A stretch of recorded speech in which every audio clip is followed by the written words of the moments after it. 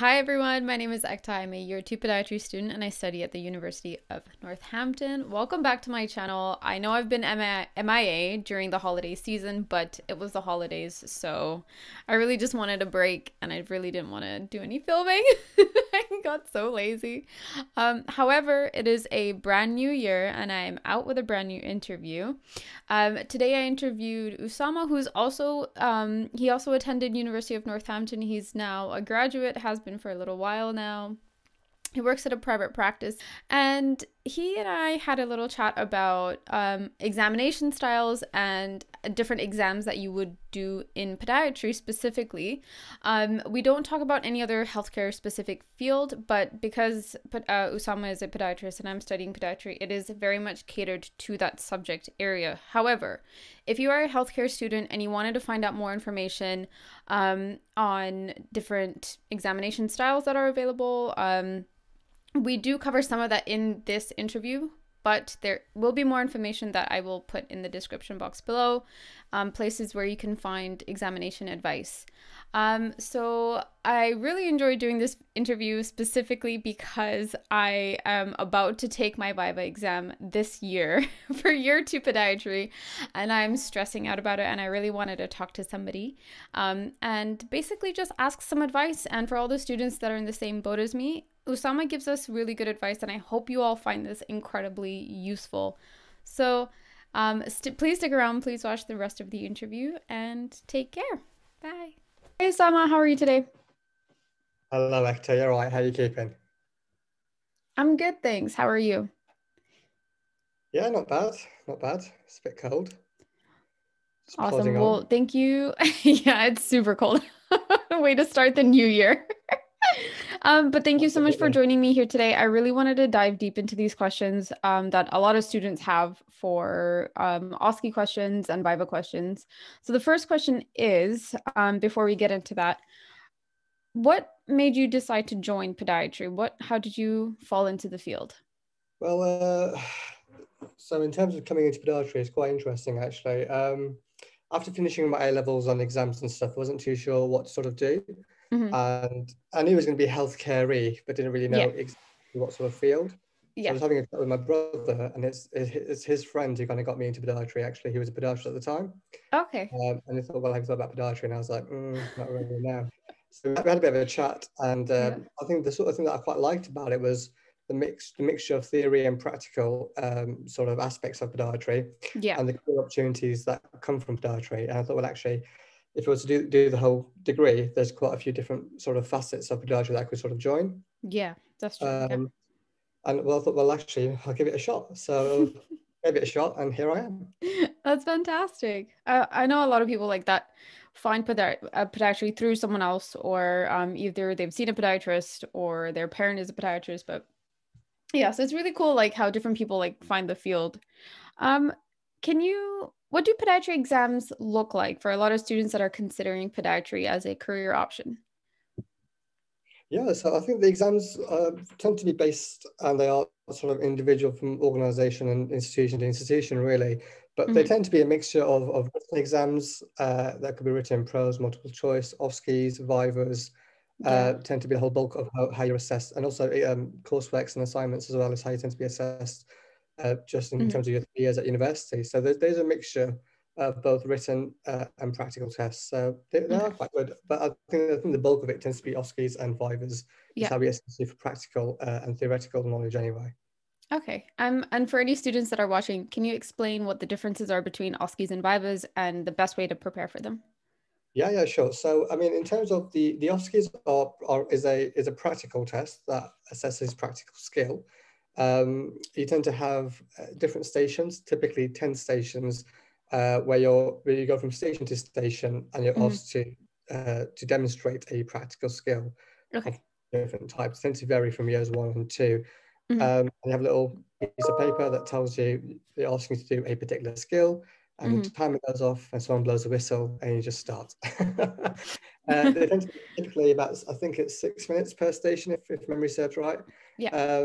And you have to just complete that demonstration of skill. Somebody is probably there assessing you and marking you, and then you sort of then you move on. Someone blows a whistle, and you move on from station to station. It's a bit like circuit training, but there are no rest stops, unfortunately. You just carry on. So Yeah. 10 stations, 6 minutes each, which is 60 minutes. So it tends to be an hour long in length.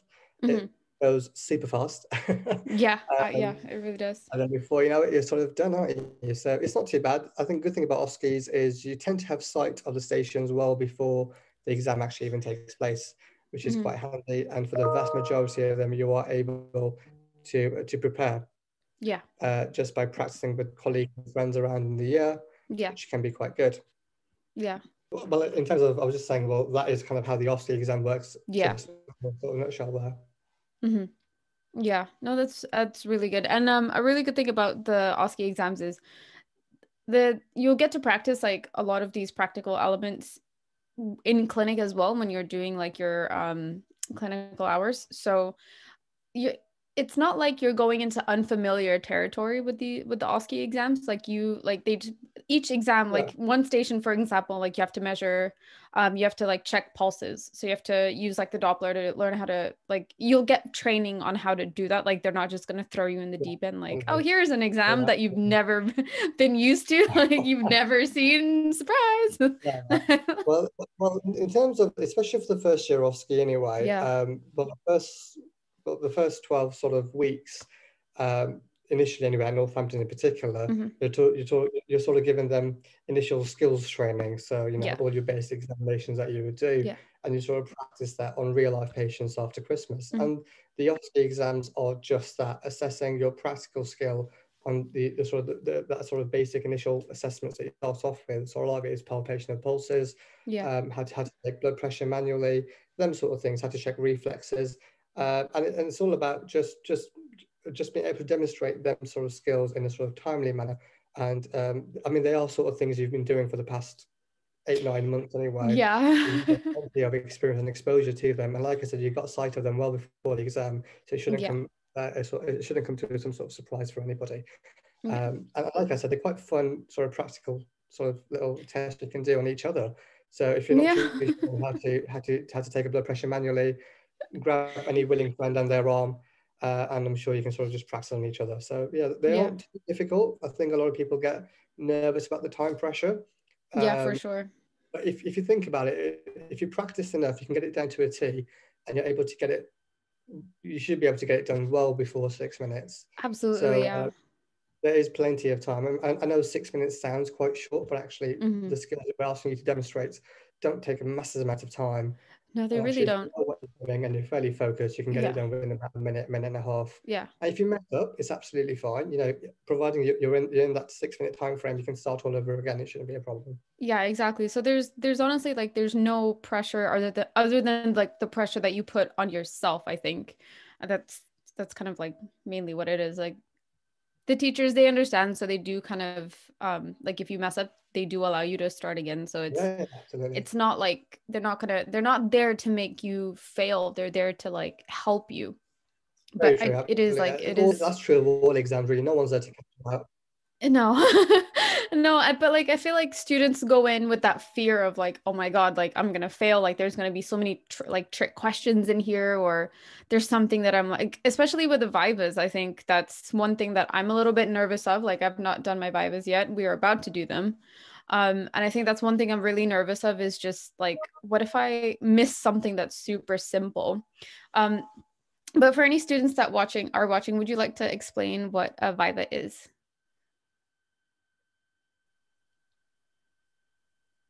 Yeah, absolutely. So, in terms of the Vivas, there are well, in terms of the OSCEs, the OSCE exams are there to assess practical skill, and the Mhm. Vivas are there to sort of tease out that theoretical knowledge that goes along with that practical skill effectively. And it tends to follow a sort of station format again, albeit 3 stations this time, and you tend to get 15 minutes each, I think. And the idea behind it is being able to sort of, well, the first station is you've got a patient, a real life patient that is linked to that particular module that you're studying.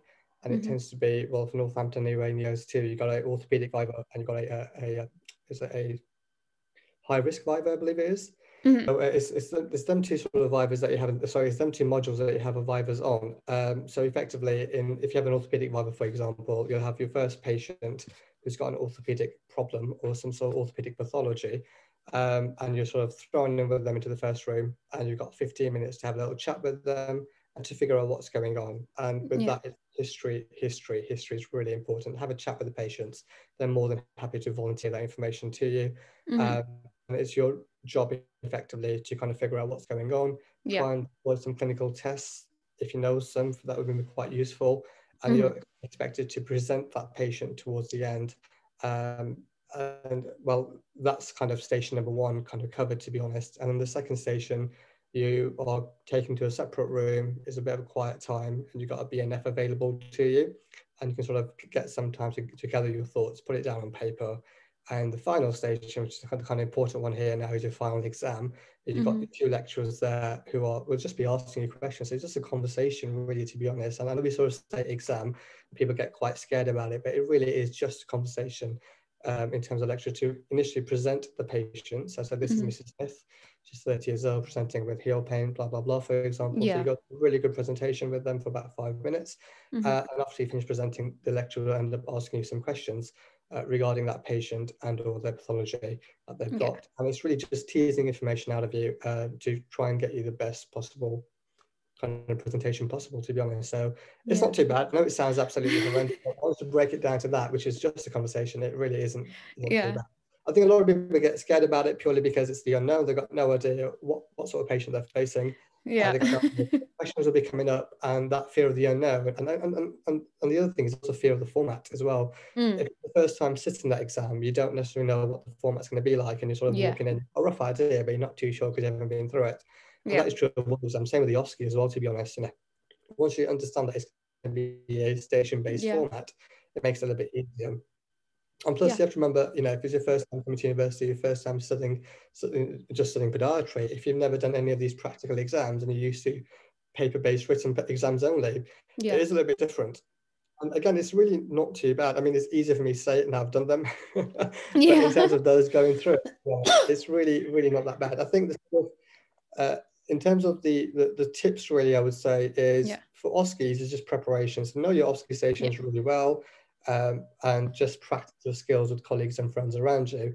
For your Vivas, it's really good revision would really help you there, to be honest. Knowing well, it's breadth versus depth, to be honest, right? So Yeah. knowing a good expansive knowledge, having a good expansive knowledge base is going to really help you with that one, because you simply Yeah. don't know what's going to come up. And if you haven't revised that particular topic, well, then it's not going to go great, is it? So it's about Nope. revising as much as possible you can, and having a decent understanding of the different pathologies that exist in that particular Yeah. module that you're studying. And if you've got that covered, you should be able to walk into the exam fairly confident that you'll be able to answer any questions that come your way. And the questions Mm-hmm. aren't even that difficult. It's really be based around the etiology, the pathophysiology of that particular sort of that pathology, and the treatment options, both conservative. Well, it'll be conservative, possibly surgical, but it's not very common. But Yeah. they'll also be asking you for your short-term plan and your long-term plan for that patient as well. So what you do for them immediately, and how you're going to sort of rehab them and get them better going forward. Yeah. Which it's the sort of things you would do with a real-life patient anyway, and the Mm-hmm. sort of things you hear from lecturers around you. They'll say to you, well, A, the Viva is just a conversation, and it really is just a conversation. And B is every single patient in real life is a Viva. Because when you get a patient sat Mm. in your chair, if he's a new patient, for example, that patient has an expectation that you'll be able to tell them what they've got, what's going on, how it Yeah. all happened, what you're going to do for them, and have you got a treatment plan for them in place? And that is effectively what a Viva is, isn't it? And Mm-hmm. I Yeah. guess over time, once you got some experience, having that conversation with a real life patient isn't too difficult. No. But the whole point of the Viva is to kind of train you up and hone them skills. So when you're out in the real world dealing with real life patients, it becomes second nature. Yeah. Yeah, absolutely. And that's actually a great transition onto our last questions, which is, do you have any advice for students, which we've already covered. But do you have any last minute advice for students that are going to be watching this? Yeah, sure. Well, I would just say just revise as much as you possibly can, Yeah. which would really, really help you, to be honest. And really make good use of your clinical time. I mean, Yeah. I know it's a bit different with the whole COVID situation on at the moment, Yeah. but generally speaking, as and when you're in clinic with patients, having supervision from lecturers around you, really Mm-hmm. make the most of it is one thing I would say is, don't shy away from difficult things that you're not too sure of, go away, learn it, and feel free to ask questions. That's what they're there for. Lecturers Hmm. are there to help you to understand things. And if Yeah. you're not too sure, you can just revisit it again with them. And you know, and I guess the other thing as well is because what you do know is from your clinical sort of rotations, that is your population of patients that the university will pick for your exams. So getting to Hmm. see as many different patients as you possibly can is quite useful because it's quite possible one of them patients may be your exam patient. Mm. It's quite handy to sort of to just see as many patients as you possibly can Yeah. and just rotate around. Feel free to ask as many questions as possible. If you're not too sure of a pathology or how it presents in a particular way, go away and learn it is the other thing. And also for Vibers, don't forget your pharmacology, which will definitely Mm. come into, Yeah. especially in terms of your pod med Vibers, that comes into it massively. So knowing your drugs, knowing how they work, knowing interactions and contraindications would be quite useful. And the other thing is, I think often sometimes, you know, while students do take a really good history Yeah. of patients, they sort of write down all the drugs quite willingly, but they don't necessarily know what they are. So you Yeah. being familiar with the BNF would be quite handy as well. A lot of people just Google things on their phone, but I know for Northampton in particular, the BNF is a station for the first year OSCE. So Yeah. getting to know what it is, how to use it, how to find Yeah. out all the information in the BNF is quite useful and quite handy. And again, just have a really good expansive knowledge as possible and Hmm. just stay as calm as you possibly can. You know, if Yeah. you're not too sure about a question in the Viva, just say, look, I'm not too sure, let's move on. And we'll move on to a whole other question. We'll come back to it if there's some time towards the end. Yeah. Um, and of course, in Vivas, don't stop talking, really. Talk as much as you possibly can. Hmm. And just be as thorough in your presentation as you possibly can as well, because they'll be marking you off on your presentation and Hmm. they'll have a list of questions based on that particular patient, because the lecturers have obviously seen your patient before you have, and they've got a Yeah. good understanding of what's wrong with them. So if you're good in your presentation, you've already answered pretty much half their questions effectively. Yeah. Um, and what you'll tend to find, if you're doing quite well, they'll push and push and push, make the questions really hard for you. And if you walk out thinking, oh my God, I've definitely failed that. But actually, the whole point of it is to see how far they can push you. Hmm. There tends to be to differentiate you for grades, for example. But yeah, so just be as thorough as you can, be as calm as you possibly can, Yeah. and you keep on talking. Awesome. That is really, really good advice. Thank you so much. Now, on to our next portion of the interview, which is the fun questions. Yes. Are you ready for this? Yeah, well, absolutely, go for it. Awesome. So the first question is, would you rather be invisible or have mind reading powers? Oh, I would say probably having mind reading powers would be quite useful. Especially when you're dealing with sort of tricky people and tricky patients, figuring Yeah. out just what is on their mind. Yeah, I think Yeah. mind powers would be quite handy. Yeah. Yeah, you can sort of find out what The second going on. question, what is your best scary story? Oh, scary story. I guess one scary story would be when I nearly sort of got lost on top of a mountain that me and a few friends were sort of Oh my climbing. God. Oh Um, no. I think it was last Christmas, I think last December at some point, we went down to the Peak District and we thought we'd do Yeah. some sort of mountain climbing Yeah. and sort of underestimated how difficult it would be, especially me anyway.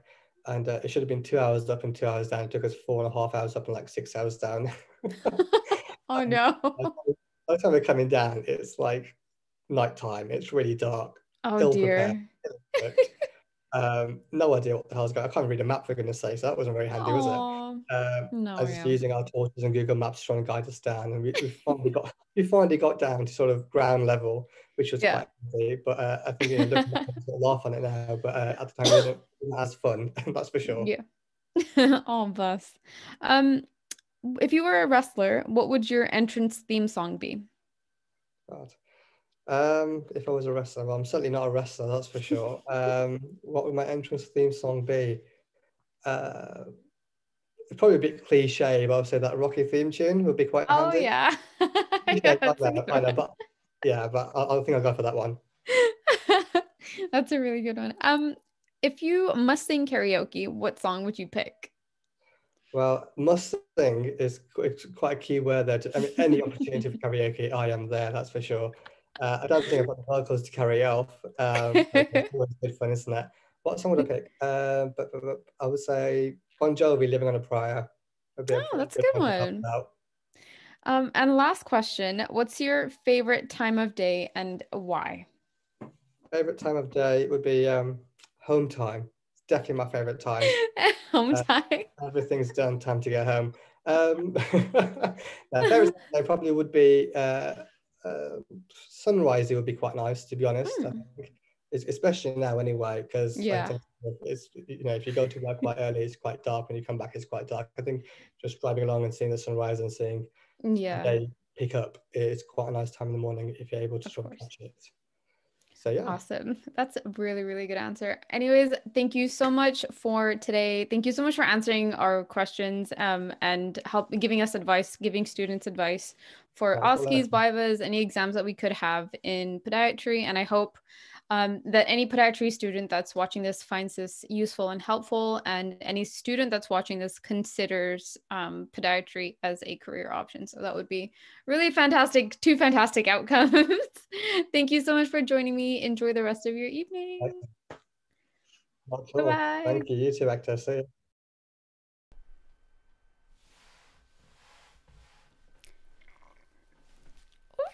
Voice came from my throat. Okay. Hi everybody. My name is Ekta. I'm a year 2 student at at podiatry. And a really good thing about So the that's kind of off. OSCE. Oh, sorry. Sorry. Sorry, I kind of cut you off there. What were you saying? Well, Oh my God, this is terrible. My throat needs to stop making noises.